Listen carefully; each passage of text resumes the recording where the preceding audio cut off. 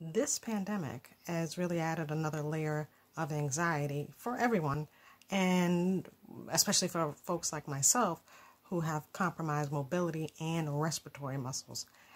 So yes, it is a bit terrifying, and I've been in the house for about 2 months, which is not really that atypical since in the winter months, I generally wait it out because of the fickle weather and climate, especially living here in the Northeast, where one day it'd be slick and rainy, icy, and another day it's dry as a bone and sunny.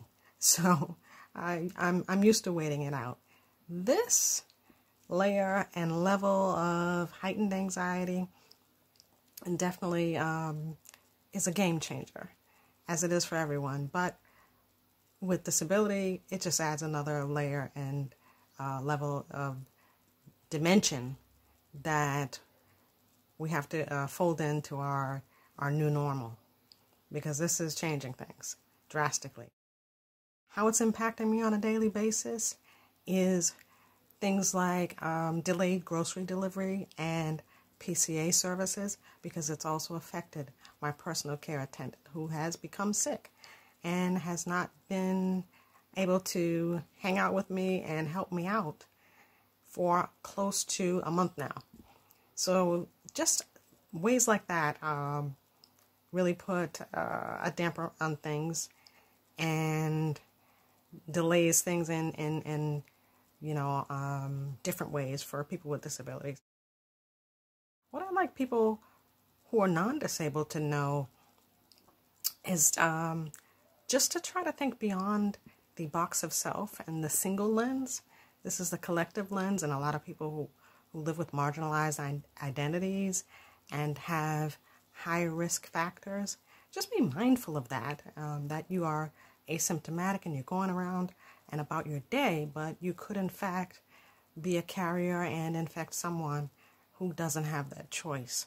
So be mindful of that and consider it and adhere to all the CDC guidelines. That would be very helpful. And stay home when, you're otherwise supposed to, and go out only when necessary. So that would be very helpful. Some of the ways that I have been coping with staying indoors even more is that sticking to a routine, getting up in the morning, completing my bathroom business, and then making my bed, and then I go over to the window, slide it open, take a big gulp of crisp, fresh air. And I find that helps my mood and my mental health, and it sets the tone for the day. I also work in a little gratitude prayer because I feel like that's important. And when I'm really getting kind of, overly anxious or too nervous about what's going on today, I lean on to the sage advice my dad always gave me. Don't worry about things that you cannot control.